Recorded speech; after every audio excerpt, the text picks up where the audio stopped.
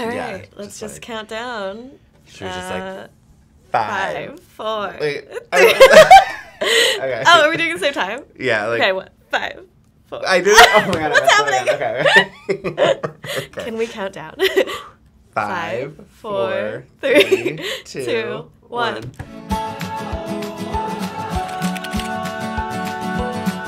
Hey guys, this is Lisa from Team Epic Reads. And this is Mitch from Team Epic Reads. And welcome to episode 4 of Is This Real Life? Is This Real Life? So today we're going to talk about some book to movie and TV adaptations. So I know last time we talked about some summer reading. Mm-hmm. And what goes better than a summer book than a nice summer blockbuster? Yes, summer blockbuster a film. is the best thing about summer. Yeah. You know, I just want to see all the movies. I feel like I haven't gone to the movies in a bit, but there's so many good ones coming out, which we're going to talk about, so... Yeah, and there's nothing beats like a hot summer day just like going to an air-conditioned movie theater. With and the getting, popcorn and the food. Like a huge jumbo soda. Actually, I'm really weird, and people are going to judge me for this, but I'm one of those people who don't really eat food during a movie. I used to not. Okay. Like, yeah. I will at home, because I have my own food, but then in a movie theater, I guess we just never did it when I was growing up, and so I'm used to not. Whereas some people are like, how are you a person? How are you not? The popcorn. Yeah. Yeah, I just started again. I was like, movies are so expensive. Like, I don't want to be paying so much for popcorn in a movie. Popcorn movie and, like, a drink. But, yeah, so today we're talking about some upcoming book adaptations that we're really excited about. And we're also going to talk about what we want as our own casting for books to movies / TV shows, even if they've already, been shot and have casts and are in the past. We still want to recast them with our choices. Yeah, a little reboot. Yeah. But before we do that, we just wanted to shout out some new merch we got, which is so exciting. So we just got new Epic Reads branded merchandise, and right now we have 3 amazing t-shirts. So this one says, "It's lit." Yes, and this one says, "I have no shelf control." Which we all know that everyone who's watching this and ourselves, we have that problem. Yes. And then, or is it really a problem? Not really. I don't think it's a problem. And then this one is, "I'd rather be reading." And I want to be, like, in on this that picture. beach. Yeah. In a that hammock. hammock, please. Oh, I love hammocks. Same. So if you guys want to see more of those exciting products, just check out the link in the comments. And also, we're designing new things, too. So if you have ideas for another kind of t-shirt design or things that aren't t-shirts, just let us know. We actually have an email, so epicreadsmerch@harpercollins.com. It's in the link as well, and you can email us to just tell us all your comments. Yeah, we'd love to hear it. So I guess let's talk about our favorite past movie, movie and TV adaptations of books, right? Yeah, I feel like YA as a genre has now become also a movie genre, which is exciting because we love all these books and we get to see them, be a kind of different art form, and now, we get to visually see them, which, I don't know, for me is sometimes weird because I'm not a visual thinker, so I always like to read the book and then, picture it myself. Yeah, for sure. But that's why I guess it's fun to have the movie, just to see how it's different from what was in your brain. It's good to see someone else's depiction of what you already think. And, like, when it matches up, that's, like, then you're great. You feel amazing because you're like, me and the director have the same mind. Yeah. I'm so brilliant. I don't know if anyone thinks that, but so let's see. Some of my first YA movie remembrances, is that the right word? I remember seeing The Hunger Games, which was so amazing. Of course, the buzz around the books was huge, is still huge, especially with the new one coming out, which everyone is freaking out about. Be insane. But that movie was amazing. I thought that they stuck really well to the book, which is hard to do, as we all know, I feel like book lovers are, consistently saying, oh, the book is better, read it first. But when you have a movie that is equally as good, that's really fun. Yeah. Because, like we were saying, it kind of matches what you saw in your head. So I loved that. And then, what was the other one? Divergent. I did love Divergent. When that came out, Shailene Woodley, I really like her acting. And Theo James, I thought their chemistry was really good. So, yeah, what about you? Well, definitely The Hunger Games. I feel like that was one of the adaptations that I was like, oh my god, this is spot on. Yeah. Like, I love Jennifer Lawrence and anything she does. And I think Peeta and Gale were, like, perfectly cast. Yeah, I think the Liam casting was great. I agree. Yeah, and Josh Hutcherson, I just, like, I like, loved everything about it. I feel like it even, like, surpassed what I thought of in my mind, like, for, like, the arenas and... Because it's such an original world that you have to... But it really came to life on the screen. You could... That was one of the things that actually helped me, because sometimes, again, not a visual person, so I can't really picture it, you know? Like, so then seeing it on screen, I actually can believe it more. Especially in, like, high-tech worlds. I'm like, I have no idea what this means, so, like, please show me. But, yeah, they did it. Definitely Hunger Games. Harry Potter, too. Of like, course, one of the first ones I remember. Yeah. Which, obviously, it's like... it's I don't the know. gold standard. Yeah. I mean, I love the Harry Potter books. The movies, to me, are just, like, in a league of their own. Yeah. But, I mean, so are the books. It's, like, one of those hard ones that you can't compare. But the movies are just, like, my childhood, you know? Yeah. And especially because, you know, there's so many, and seeing them grow up as we grow up, and Hermione / Emma, oh my god, Emma Watson. There's so many Emmas, Emma Roberts, Emma Thompson. Emma Stone. Yeah, but obviously I know Emma Watson because she's perfect. So I think they couldn't have chosen a better cast, which is great because they were child actors too. So yeah, and then another Emma Watson movie, Perks of Being a Wallflower, yes. which was, I've read that book so many times. I love that is a classic as well, for sure. And then just the casting in that I thought was perfect too, like Ezra Miller and Logan Lerman and Emma Watson. Just I do remember seeing, not to call her out, but one of the scenes where she tries to say Charlie's name and, like, the English accent slips out. You're like, I see you, Emma. I love catching those. I'm like, you know what? You can't fool us. So I think those were some of the first ones. I feel like there were also times when I didn't know something was a book before watching the movie. Yeah. So things like The Princess Diaries and like Sisterhood of the Traveling Pants, like those, to like watch the movie and then go back and read the book. Oh my gosh, those are so old. I know. Forgot that for 1 second that they were also YA. That's so true. I know. The Sisterhood of the Traveling Pants. I mean, both those movies are amazing. Like, they're totally different, but oh my gosh, I love them. I know, and I feel like there's been rumors about a third movie in the Sisterhood series for so long, and I don't know if it's gonna happen. Someone make it happen. I know. Who's not us. I've been like following these rumors for like 3 or 4 years. I'm like, what is happening? Blake Lively, like, get it together. Make this movie. I mean, that first movie was like 2005, so that's gonna be a stretch, but I still would immediately go to theaters and watch it probably twice. I know. The last book in the series is like them, I think it's like them 10 years later, so I'm like, okay, maybe it could still happen. Oh, that would be so exciting. I really hope that happens. Who knows? But yeah, those were definitely like my favorites growing up, like all of those. Yeah, and then recently, I feel like there's been a whole bunch. Hate You Give. We can proudly say that was a fantastic book-to-movie adaptation. Also think the casting was like spot on and perfect. And then Dumplin'. That's on Netflix. Netflix, yes. And also To All the Boys I Loved Before is on Netflix, which I'm so happy about. It was so good, and the second one is coming out. I don't remember when, but soon. And then 5 Feet Apart, which just came out in theaters. That has so much buzz about it. I actually haven't read it or seen the movie yet, so I do want to. I haven't seen this cover yet, and I'm like, okay, I need to start reading this now.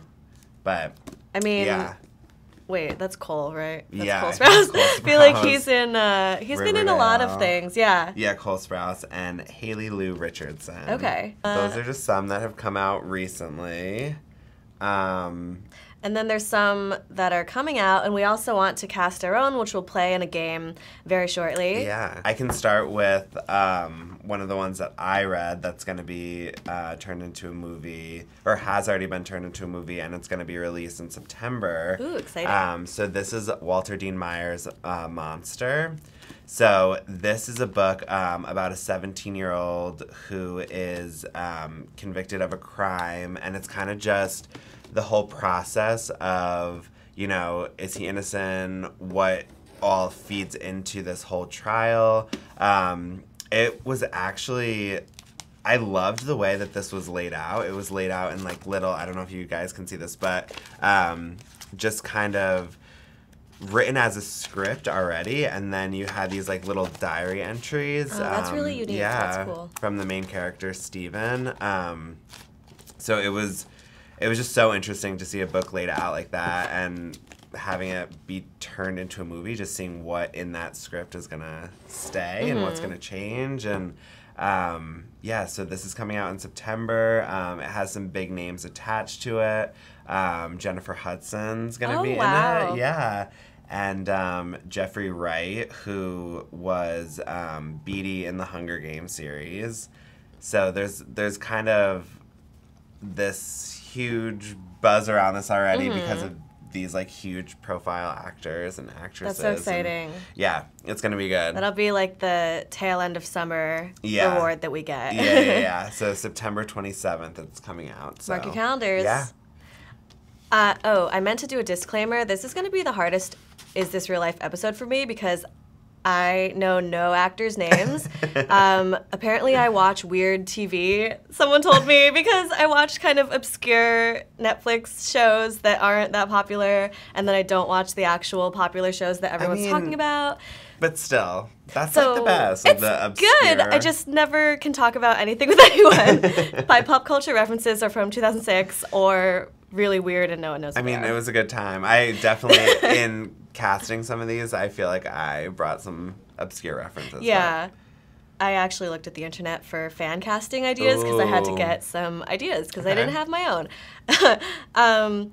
Let's see. So this movie came out, I think it was earlier this spring. Yeah. I saw it in theaters, which was amazing. And we've talked about this book in one of our other episodes, but this is The Miseducation of Cameron Post. I absolutely love the book, and the movie was equally as amazing. Again, it's totally different art almost because the movie really focuses on the almost either the second half of the book or even the last third of the book. So it's different because obviously in the book you learn more about the characters' past and their childhood and growing up, which is great for, character development and stuff like that. And then the movie, it really goes from, okay, this big event happened and now we're going to tell what happens after. So you're looking at it with less backstory, but still equally amazing. And that casting was great. So I think I want more people to see this and read about it because I want it to get the hype it deserves. I feel like it gets hype in certain, sections, but I really want everyone to just know what it is. So definitely check it out. I know. I feel like this one kind of flew under the radar a little bit, and I wanted it to be this huge thing because it should be. So check out that one. And then what else do we have? We know that this came out, Love, Simon. That was last year in theaters. Yeah, and last spring. That was so exciting.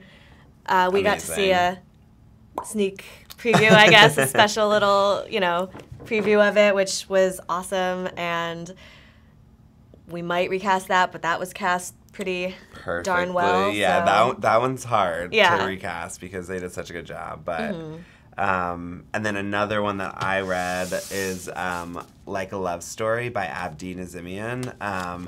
And this one is, I just am obsessed with this cover. I think it's gorgeous. Yeah, the colors and everything are just so pretty. So this is a story about three 17-year-olds living in New York City in 1989 during the AIDS epidemic and just how it's affecting each of their lives. Abdi has written for a bunch of different series. So The Village on NBC, which just came out this past TV season. And he also served as executive producer for Call Me By Your Name, which is like... Oh my God, talk about book to movie adaptations. I could spend a whole episode talking about that movie and that book. Just the way that movie is shot is just like in its own lane. It's so pretty. So yeah, this when this book was being announced, I was like, oh my God, I need to read this. Yeah. So I think it's just such like an important story to be told. And we're filming this during Pride Month, which is, it just fits in perfectly with that.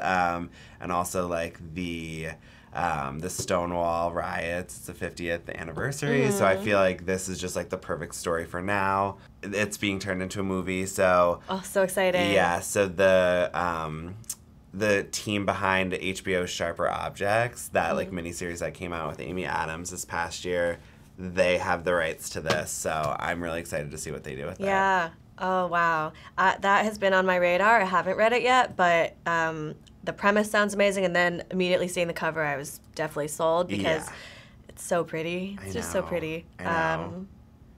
And yeah, so we're going to cast this one later, and I can't wait to see what you guys think of my casting choices. But they're going to be way better than mine, oh my gosh. We'll see. But yeah. So. Should we just get into the casting game? I guess it's time. Yeah. Okay, so I mean, what should we start with? Should I start with like a love story? Yeah, sure. Okay, go ahead. I'll start with like a love story. I wrote some of the stuff down, because I can't remember everything off the top of my head. But so for the main character Reza, who is of Iranian descent, he moves to Canada before moving to New York City. I cast, in my head when I was reading this, it was during Aladdin, like when that movie came out. So okay, amazing movie. Yeah, so Mena Massoud, who plays Aladdin, I was like, he could fit well with this character. Jade Hassounieh from Shadowhunters and Cyberbully, those like Freeform, that show and movie. I was like, he could be good for this too. Yeah, and then so for the other characters in this book, Judy, I saw her as kind of like an A.D. Bryant from like SNL, or Shrill, or even Dumplin, Danielle McDonald, who was in the Dumplin movie. I feel like she could have been great for this role too. Or then just like throwing it really far back to like Hairspray. Oh, like I get Nikki Volansky. Oh, that'd be fun. Yeah, I feel like they would all do a great job. And then for the third person in this trio, Art, he is described as this kind of like rebellious, gay 17-year-old who just like doesn't care about, like pissing people off. Love it. Yeah, so him, I saw him as kind of like a Troye Sivan. Okay. Character, or like even like Adam Lambert. I don't know if Adam Lambert was like younger, or even like Noah Galvin from Booksmart, and like the Real O'Neill. Oh my God, you have to see Booksmart. Yeah. Or the Real O'Neills. I thought that they would all do a great job with this. I don't know. Like, do you think Ezra Miller would be a possibility? Ooh, okay. Because I'm just thinking of Perks of being a wallflower. He kind of it like reminded me of that character so much. Yeah. So yeah, I think he would do a great job. But yeah, that was who I cast for this one. Let's see, who is Lisa gonna cast? I'm just using third person because I do that. So Looking for Alaska is going to be a TV show, which is so exciting and also crazy because, if I'm correct, so the book was written in 2006, and then John Green sold the film rights, and then possibly wanted to get them back, but then it was too late, whatever. Anyway, so now, 13, or however many years later, they have decided to actually move forward because I think there was a lot of false starts. And then, of course, he has movies made out of his books, but this is going to be a TV show, and they have a cast. Oh my gosh. And that was my first John Green book and also his first book because it was his debut. So I'm just so excited to see that come to life, but I'm also... It'll be so weird because it has been such a long time. But it'll be also nice because new readers will find it and maybe, you know, read the book if they haven't heard of it yet. And even though I'm pretty sure a lot of people have heard of it. So for my casting, I, again, terrible with all actors' names. So I did look on the internet and see what other people wanted. So looking for Alaska, the main character's name is Miles Halter, and then he's nicknamed Pudge because he's really skinny. So immediately I thought of Logan Lerman because he's usually, I don't know, kind of that role of, he has a personality, but he's kind of quieter, you know, and then the people around him are excited and excitable. That was a terrible description. Let me do it again. I feel like Logan Lerman would fit Miles, maybe. The internet said Freddie Highmore. Do you know who that is? I have no idea who that is. I should have my phone with a picture of him. Okay, so people said that. Oh, and then I was also thinking Nat Wolff, just because I love Nat Wolff. Okay. He was in Paper Towns. He was Quentin, the main character. Yes, okay. So that would be a little weird. Keeping it in the John Green universe, I mean, they do repeat actors, but having the same main actor for two different movies, I don't know. But I do love Nat Wolff's acting, so I feel like he could do that justice. A lot of people had opinions about Alaska. So she's the main force and also in the title of the book. And she really changes Miles' life. And she's full of energy and is an amazing character. So for her, a lot of people said Kaya Scodelario from Skins. Oh, okay. So I was like... she played Effie in Skins, which was that UK show a really long time ago. I didn't really watch that many episodes, but apparently everyone wanted her because she is that brand of kind of angsty and deep. And of course, we know that, you know, authors don't cast their movies, so don't, you know, go adding John Green about that. You can add us about that. Yes. I was also thinking of Cassie from Skins. I have seen just a few episodes, and she seems like she has a very kind of eclectic personality, so I feel like Alaska has that as well. So I thought that might be a good match. And then the other characters, so the Colonel is Miles' roommate, and he's really funny and kind of short, which is, I guess, a character trait. And people were saying Josh Hutcherson. Oh, which I guess I could see. I don't know. I don't think it perfectly fits, but I do love him, too, as an actor. So same. Like, anything he does, I feel like so I could see that. And then finally, Takumi is the other part of their friend group. And I was thinking Ryan Higa, even though he's too old to be in high school. Sorry, Ryan. Like a younger version. A younger version of him. And, yeah, that's my casting. Okay. Still can't really picture it in my head, but I just threw out names, and you can all comment to me and judge me and just educate me and tell me what you want. Yeah. I mean, it's going to happen, so... Yeah, true. It will actually be a thing, and then we can forget all about my casting. I don't know. I just, like, laughed and coughed at the same time. Okay, so... The next one that I am going to cast, so The Opposite of Always has been optioned for a film. Oh, so exciting. This book, we talked about this, I think, in episode 2. So if you want to click back to that, you should just get a full description of it. It's Justin A. Reynolds, who is, like, the nicest person. And so I hope he agrees with my casting choices.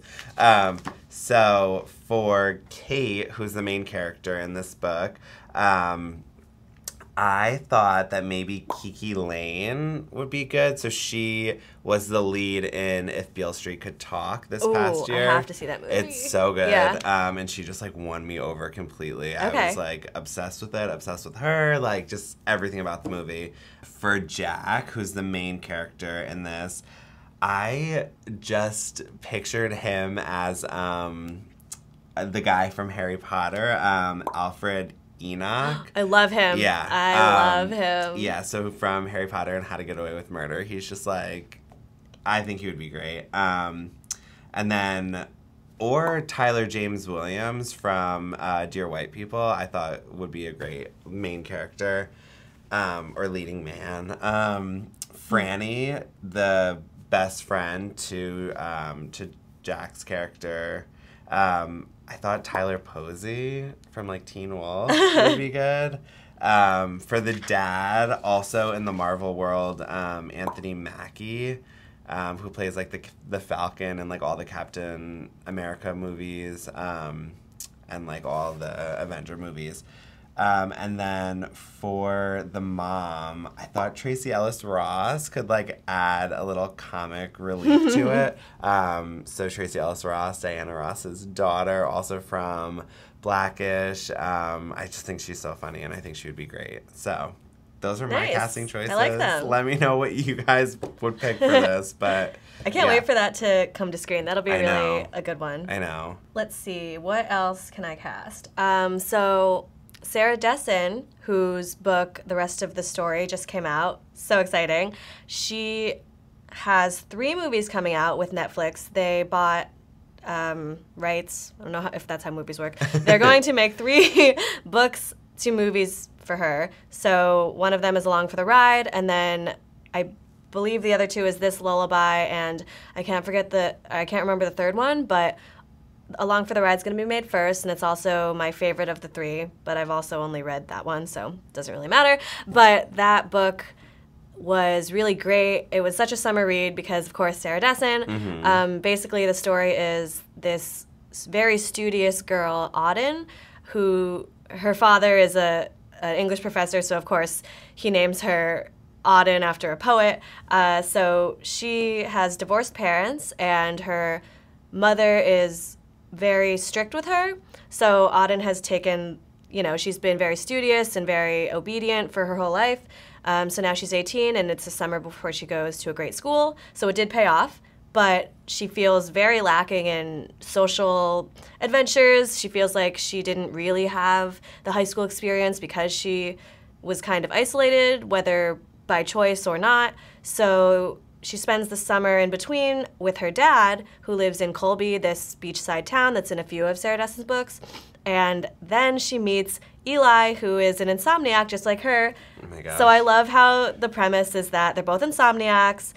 They just wander this sleepy beach town in the summer at night, and slowly he is also running from something in his past. So basically, he promises to help her live the life that she missed right before she goes to college, and it's really beautiful, and the character development is great. And also, it has a little bit of feminist tones, which, because Auden's mother is a little more judgmental, so that's made Auden more judgmental, and then she moves, the classic, my whole life changed in the summer. So she moves, and at first she judges these girls who she's friends with based on the judgments that her mother used to put on her. But then she learns, people are more than just, one-dimensional, and it's really great that, she learns to support other people, and they, in turn, support her. So, my casting, Auden, I was trying to think of someone who just looks kind of innocent and studious, which is, I don't know how to find that.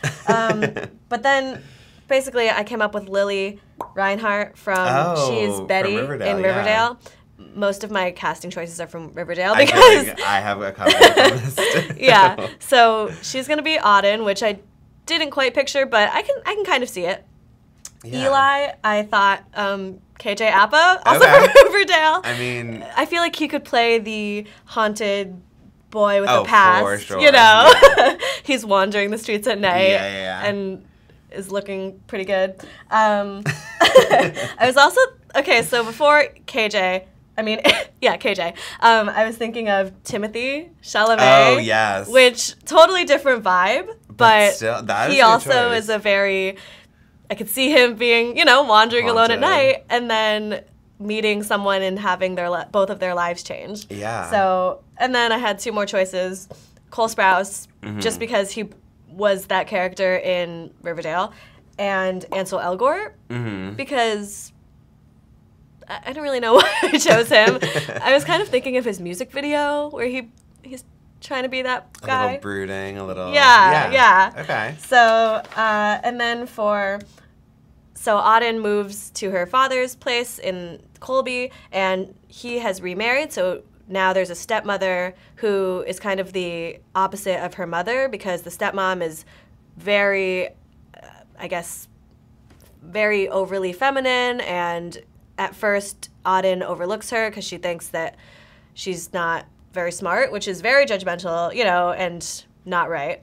But slowly she comes to realize, okay, looks aren't everything, So I thought Reese Witherspoon would actually be perfect for that role, just because Reese looks like such a, beautiful kind of Barbie figure, but she also has depth and shows you that looks aren't everything. Yeah. Basically Legally Blonde. I was going to say, she proved it in Legally Blonde. Exactly. So she can do it again. If I have anything, I do have that casting.